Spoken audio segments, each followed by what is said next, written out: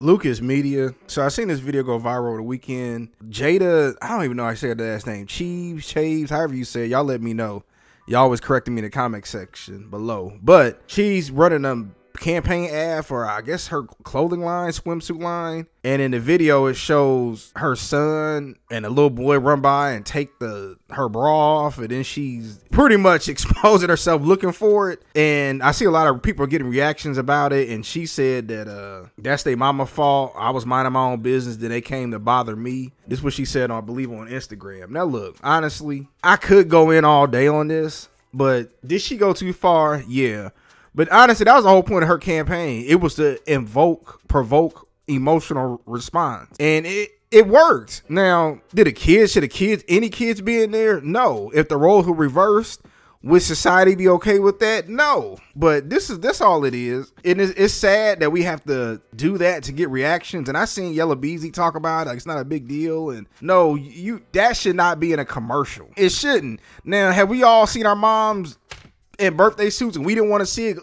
Yeah, absolutely. I mean, y'all let me know. Maybe I grew up in a different era, but if we was at a beach, or I guess I grew up near a Lake Michigan.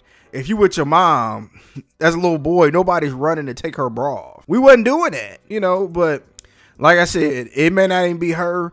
It's probably the people around her who helped her, who's helping invest in these clothes. They know what they doing. They just want to provoke emotions, and nobody cares. Nobody cares, because some of y'all like her so much, y'all gonna overlook that part because she look good, But again, this is what I say. If y'all don't have a problem with it, if the roles were reversed, would you still have a problem with it? The answer would 99.9% would be yes. I mean, people say this all the time.